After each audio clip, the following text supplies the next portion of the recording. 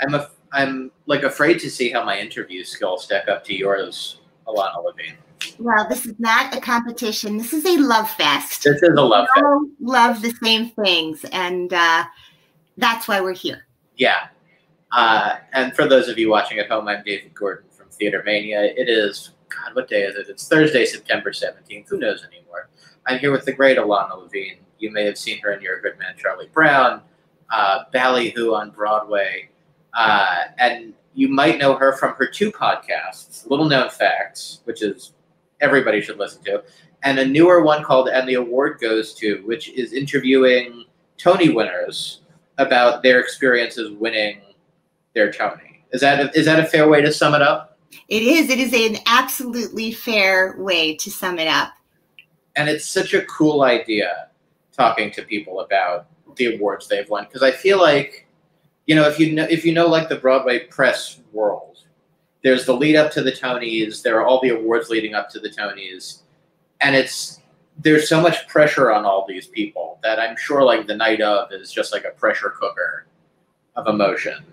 What's been really fun about doing this is that, whenever I have not reinvented the wheel. There are other interview podcasts, there are other theater podcasts, there are other podcasts that people talk about Tonys, right? Yeah. So I thought, what if I'm going to do this? And this all was born out of the moment the Tonys were canceled this year. I'm thinking, like, as complicated as awards are, it is a way that we get to share our tiny community globally. Right. And it is the way that people who don't live in New York have grown up learning about musicals and loving musicals. So the idea itself is beautiful.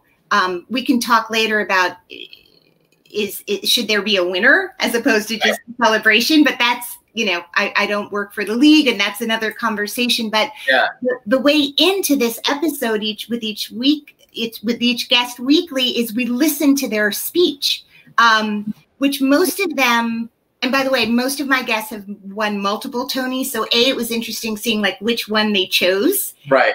And then we hear why. But also I listened to the speech with them. And as I said, like for most of them, they have not heard it in many years, or for some of them, not even since the night that it happened. Right. So in real time, like going through it and then getting to talk to them the second, the recording is done of the speech, and then it ended up being the best launching pad for a conversation, because it brings them back specifically to the moment their name was called, which is like, as an actor, it's such a great emotional recall exercise, literally hearing their name. And so I think the unfair part is it brings back their physical like feelings inside to hear it. All the anxiety comes back. But it just ended up being a great answer to how to start this show in a unique way. And thank you to the Tony Awards for allowing me to share the speeches, because they own them, even though my guests wrote them. Oh, I didn't know that. Yeah, it was very complicated. And, my thing in life is to always be completely transparent. I do not want to use anything. I don't even take a Sharpie from like that the stage manager puts up, day one, we put out all the school supplies. I'm like, I will leave this till tomorrow. So, and my dad's an attorney, so I'm very litigious about this stuff. And so luckily, I think because the awards at the time weren't happening, and this was such, I think a love fest, they generously allowed me to use, the speeches. And I'm so grateful, because if they didn't, the entire idea for my podcast would not have worked. So, yeah. How did you get into podcasting to begin with? Because I feel like you've been doing Little Known Facts for 4 years. Yeah. I as a performer, I've done a lot of books on tape or voiceover work, and I've always loved the relationship between the voice and the microphone, and sort of learning the intimacy of that relationship. I've done radio plays. Like, it's always been my favorite thing to do. And also, it doesn't matter what you're wearing or if you're wearing makeup. So as a lady actress, it's even better when it's pure audio. And it was one of those serendipitous things where I'd been thinking about, like, what can I do? I have children. I love doing plays. It's really hard being gone 8 shows a week. Is there any creative outlet I can find for myself, where I get to celebrate the thing I love. And then through like a bunch of like breadcrumbs that were kind of leading me down a path, a friend invited me to do it. He's like, I have this company, I make podcasts, and I just have a feeling.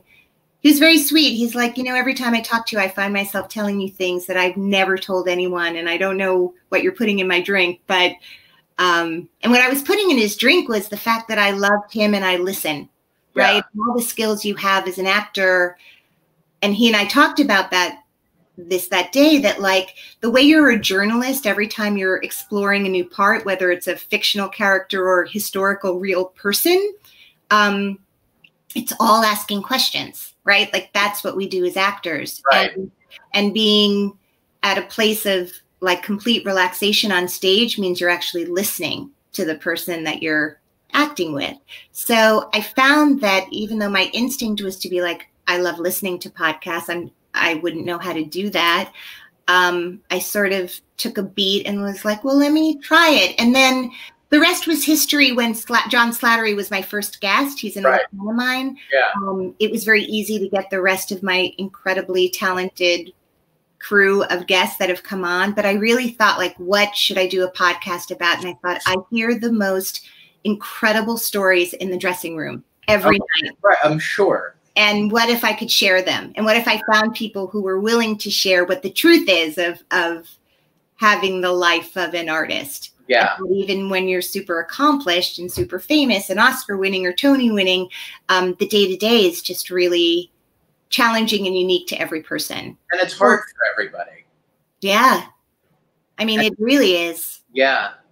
And also I wanted their tricks and tips. I was like, I'm going to Julianne Moore on so I can find out, like, how do I get that shade of red? Like, it was all selfish. Or like, how do you prepare, you know, Cynthia Dixon? You have stage fright? Oh my God, then I'm okay. Like, it really was like just very selfish. How can I find out the tricks and tools of the trade from my good friends who I might be too shy to ask directly the question? How do I write a song as good as Joe Icon? Like that sort of thing. Exactly. Yeah. And now I know how. So it's perfect. Yeah. I'm ready to talk. Yeah. Right.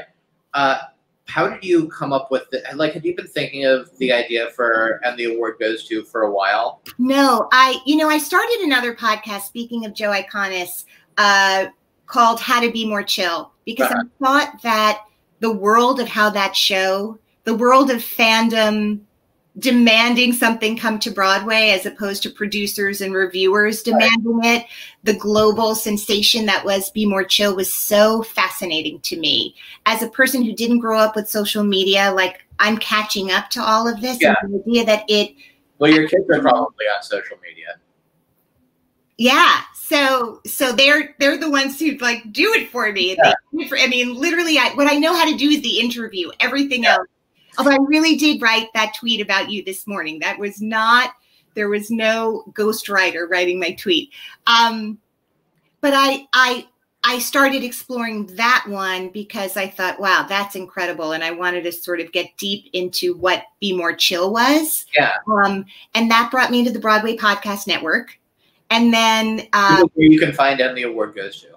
Exactly, which is they are now producing and hosting this new one. And they were like, they're always like, what else do you want to do? I mean, they're like the greatest producers in the world. And then the morning the Tonys were announced as canceled, it just came to me. I was like, wait, how can we bring something this year to people who really do love those awards? I mean, we forget,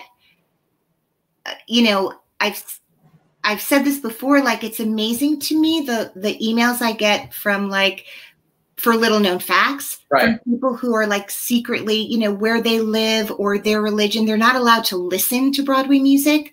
So the idea that there are sort of people secretly listening to this podcast and sharing with me, like, sort of what it means to have access.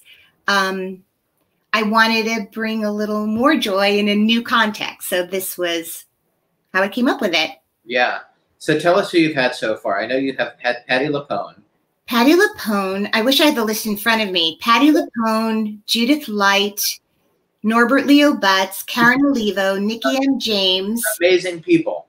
B.D. Wong, Laura Benanti, Cynthia Nixon, I don't know. There's more. Yeah. I can't remember. Oh, John Benjamin Hickey. Yeah, but it's amazing people. Do you just like, how do you get them? Do you reach out to them? They're my friends. They're my brilliant friends. And I feel like they're just the most generous people. That's why they're winning awards, not just because they're the most talented, but because their willingness to share their journey with such honesty and integrity and hilariousness. Oh, I'm sure. Edith White, that's the other one. Yeah. What did you learn from like Patti LuPone? Because which one did she use? She used Gypsy. Yeah. And I have no idea that she, maybe because I'm not in chat rooms and Broadway, you know, vlogs the way other people are religiously. I did not know that Arthur Lawrence had banned her from. Oh, yeah. Right. So the story of how she got Arthur to allow her to do this production of Gypsy was fascinating. And Scott Rudin is a part of that story. And I want people to listen, but that's a great teaser. I also did not know that she performed with a broken toe the night of the Tonys. Oh, I didn't know that. And that a special shoe was created for her. So now when you watch the clip, just look at her feet. Don't even worry about her voice. But how much pain she was in because of Arthur's dismissal of her, because of a misunderstanding they had about a different show many years ago. Like decades earlier, too. Decades, and like what pain it was. And you think about Patti LuPone, you don't automatically think vulnerable, right? That's not the first word that comes to mind if you're playing Family Feud. Right. And so her vulnerability, like we know how funny she is. We know how brilliantly talented she is. We know that she is a legend. We know all the things that make her just the most incredible performer who never repeats herself, right? Like she's fresh every night, no matter what show she's doing, and cares so deeply. But her vulnerability and emotion and the way she shares this story was just really inspiring. Yeah. And then you have someone like Judith Light who won 2 back-to-back. And then the one, so I was like, which one do you want to choose? And she's like, I want to choose, you know, she won also for her incredible work for the LGBTQIA plus community. And so she won this humanitarian award, which is a very short list of incredible people who have won it before, and why she wanted to do that.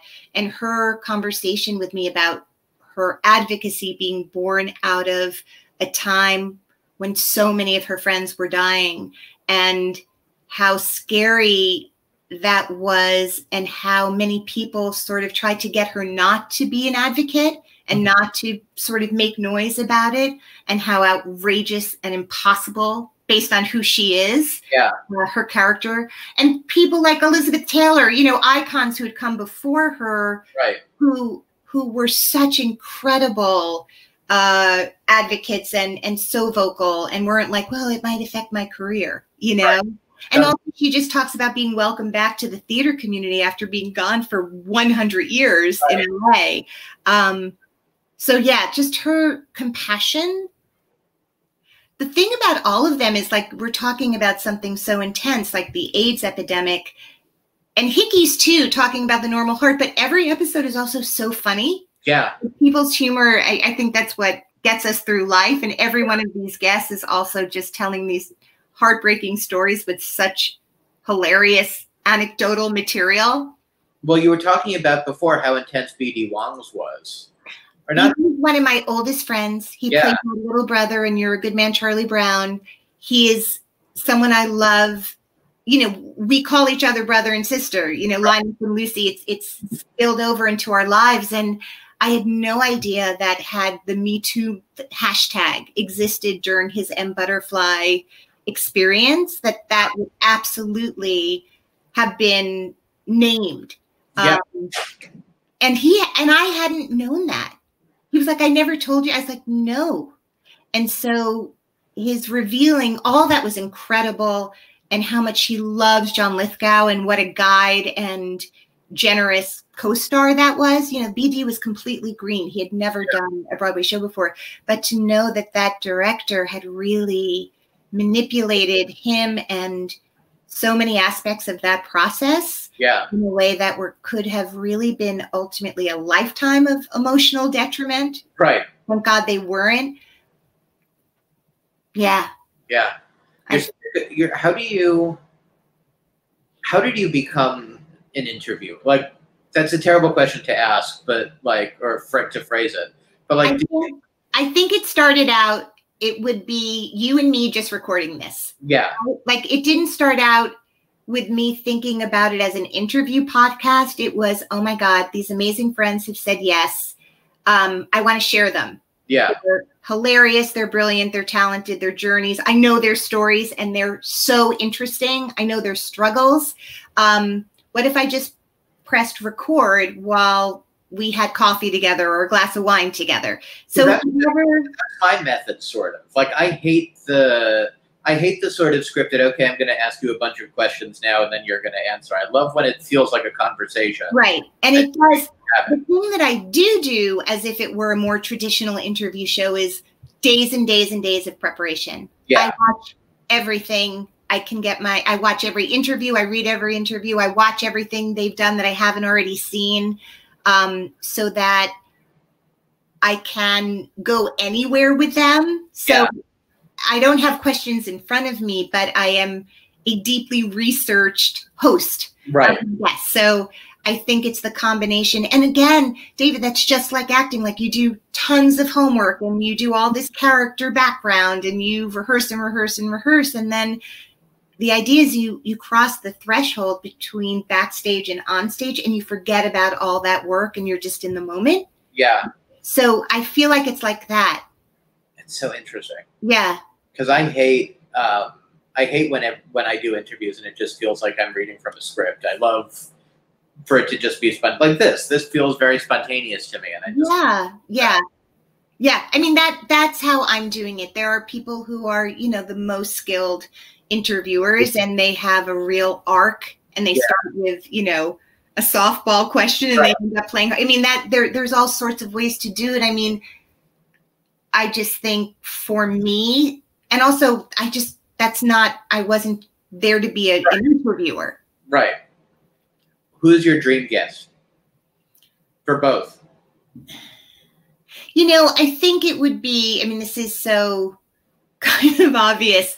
I know him, but I haven't had Lin-Manuel on either of my shows. I feel like he is, and I'm sort of happy about that. I feel like I want to have him when there aren't 1 million things coming out on the very same day of other interviews that he's done. Yeah. So I would say that would be, anyone. For me, it's who do I want to say thank you to? Who do I want to say thank you to publicly? Yeah. And so I think what he's done on every level is amazing. So I guess Lynn. That's a good one. Yeah. That is a good one. Ilana, thank you for your time. Oh my God, thank you. Thank you for If you ever need a distinctly and considerably less famous guest for little known facts, I'm all for it. I will put you in that category. Yeah. I would really, any opportunity for us to keep talking would be too. Fun. I really did enjoy this conversation. Oh, well, good. I mean, anybody that I could just talk to that's enthusiastic about theater. Well, right now, until we all get to be back in a theater, getting to talk about it, getting to listen to stories about it, and just keeping us kind of satiated until we're back at work is just what we're all trying to do. So thank you for sharing stories and people who are equally passionate about the theater, like you and I are. My pleasure. And people watching at home, you can find And the Award Goes To on the Broadway Podcast Network. Wherever podcasts can be downloaded from your phone. Exactly. And Little Known Facts. Is that on Broadway Podcast Network too? Or It's not, because I had it before they formed and sort of it's already its own thing. But Little Known Facts is everywhere that audio content makes your ears happy. That's a great way of anywhere audio content that can make your ears happy. Yes. Yeah. Be well. Thank you for your time. Bye. Thank you. Thanks everybody for watching.